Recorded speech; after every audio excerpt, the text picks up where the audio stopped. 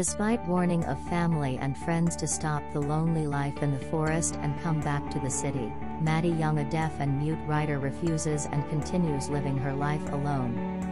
The day of the killer attack starts with Maddie cooking and exchanging messages with her friends, all happy in her house. Her neighbor Sarah sends her a message that she will pass by, and she responded by yes sure, all excited. In the afternoon Sarah arrives. She compliments Maddie's book about how amazing and well written it is and practice the signs language with her. While they were talking, the fire alarm rang loudly. Being deaf, Maddie didn't notice. Sarah points her hands to let her know. They rush in. The alarm is so loud that Sarah had to close her ears. Maddie turns off the alarm and Sarah pulls out the burnt food. Maddie apologizes and explains to Sarah that the alarm is so loud because she needs to feel the vibration while she sleeps in case of a fire. After that, they spend a good time together and Sarah promises that she will come tomorrow to improve her signs language skills. Then she leaves Maddie's house to go back to hers. Later that evening, Sarah comes running and screaming at Maddie's window for help. Maddie couldn't see her, and being completely deaf, she couldn't hear her either. She keeps cleaning her kitchen while the poor terrorized Sarah was banging at the door to have her attention. The killer shoots an arrow at her back. She struggles to stay up, but he came to her, put a knife several times in her stomach and kills her in cold blood. The masked killer came at the door right behind Maddie and knocked with one finger, but at his surprise Maddie didn't make any reaction. Later on, while she was writing her book, the killer slowly creeps in the house behind her and took her phone. Her friend on the video call warns her that she saw someone, but she laughed and make a sign that it must be the cat. In the next scene, Maddie receives photos of her in her laptop from her phone. She was scared and confused of the situation. She then immediately went to her door and she saw him, there standing and looking at her. All confused, she was looking at the man with green mask, while he was showing her her phone. She runs instinctively towards the open door to close it, while he was running to stop her. She made it and closed all the doors left open. The battle between the two has started. The killer seems to enjoy the show while poor Maddie is terrified. She rushes to call 911, but he turns off the connection from outside and all the lights went off. Maddie won't be able to call any help. He then went to her car and flat her tires to make sure she can't escape with the car. Sadly, Maddie is trapped like a rat in her own house, alone in the forest, far from people. She couldn't call help, could not scream or talk. The only thing that comes in her mind was to write down a note for the killer, that she didn't saw his face and she won't tell anyone. She wished that he can have mercy and leave her house. But heartless that the killer was, he showed her his face to make sure that she saw him. He then told her that he can get in whenever he wants, but wants to play first, have fun until she wishes she is dead. All scared, she went to hide in the bathroom with a knife and a hammer in her hand. She sees a shadow, and at her surprise the killer was banging at her window, with the hand of the dead Sarah. He wanted to make sure that she saw him, and make her feel devastated and traumatized. What kind of psychopath will do such a thing? Maddie is beyond devastated at this point. She falls down and starts crying, wondering why her, and who is that evil guy in her house, trying to kill her. After her small breakdown episode, she realizes that hiding wasn't an option. She decides to try something else. She opens the door to turn her car on from distance, in order to distract him. The noise of the car alarmed him and he went immediately to see if she was inside trying to escape. Maddie's plan wasn't actually to escape, but to go to Sarah's body, and try to find her phone in her jean. She remembers seeing Sarah putting her phone at her pocket earlier, when she was visiting her. While she was searching desperately in both pockets, the killer came running to attack her. Maddie tries to close the window, but the killer has already his two hands below, and fight to open widely the window. She saw her hammer on the floor, and rapidly went to pick it up, then hits him with it. The hand of the killer is badly hurt, he screams and back off. 1 point to Maddie and 0 for the killer so far in the battle, but the war isn't over.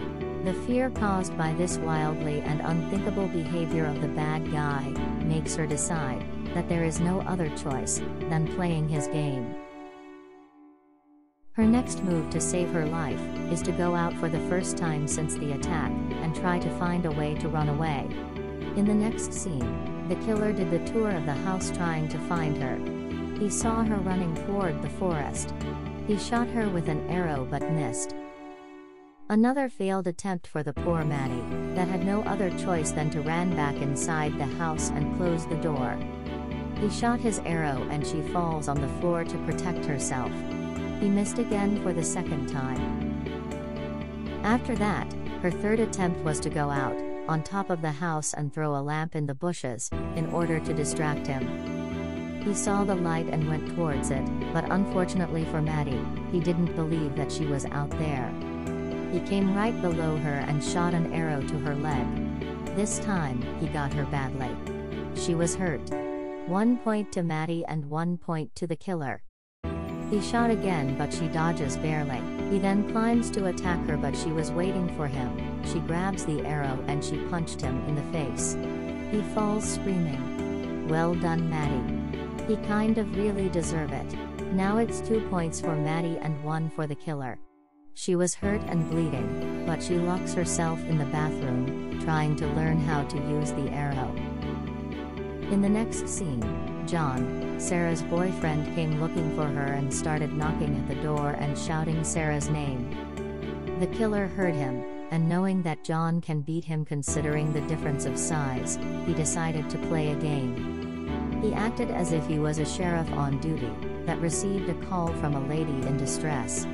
John didn't believe him and picked up a rock that he hides behind him. Unfortunately, Maddie knocked from inside. He got distracted, and the killer put a knife in his throat. Coward that the killer was, he waited for this perfect opportunity to strike. Before dying, John screams to Maddie to run, and he put up a fight against the killer until his last breath. Her writer brain helps her to imagine multiple endings, and the voice in her head guides her to choose the best option. She figures out that she can't run, hide or wait. If she runs, he will certainly catch her and kill her. If she waits for help, he will come and kill her, and if she hides, she will die due to her injuries. So, she decides that the only thing to do was to confront him, and fight to save her life.